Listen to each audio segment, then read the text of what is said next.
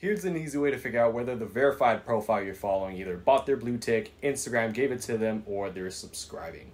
So if you just click this right here on any verified profile, another screen is going to pop up. If it only says verified without any date right here, that means that Instagram gave it to them without them having to apply for it. If it shows verified with a date that is before February 2023, that means that they have to submit some sort of proof in order to get the profile verified. And if it says any date right here that is after March 2023, chances are they are subscribing in order to get that blue tick, because in March 2023 is when Instagram rolled out the feature for you to subscribe in order to get that blue tick.